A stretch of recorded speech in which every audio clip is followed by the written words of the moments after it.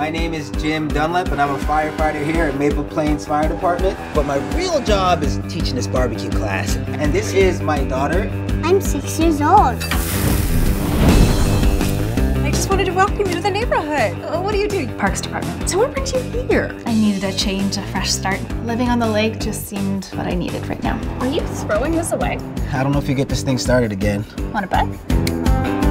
This here is our new neighbor. Hey everyone! Are all your neighbors firefighters? For the most part, we're all family. Jim is the 5-year champion. Champion of what? The most prestigious barbecue contest ever. I smell a challenge. You sure do.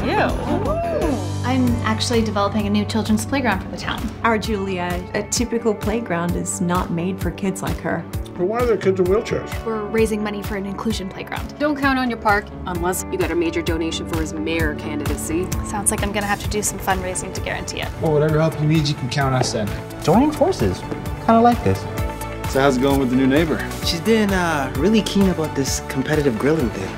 It's good, right? She's gonna beat you, Dad.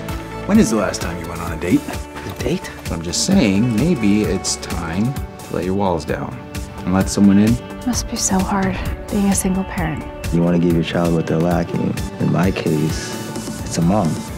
Love grows stronger with a little competition, don't you know? He's not gonna know what's coming. Let's go. Have you always been this competitive? You're one to talk. You'll never beat me, just saying. Yeah. Maybe it is time to think about opening your heart again.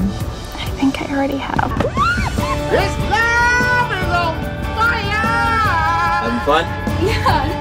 You showed me that, and if a door opens, I sure as heck better walk through it. Just like you did by moving here and unselfishly making everybody's lives better. Gonna beat my dad? See, there's this saying, if you can't handle the heat, Get out the kitchen. Somebody call the fire department because this love is so hot. Boots! Gotta put that fire out. Leave me alone, bro.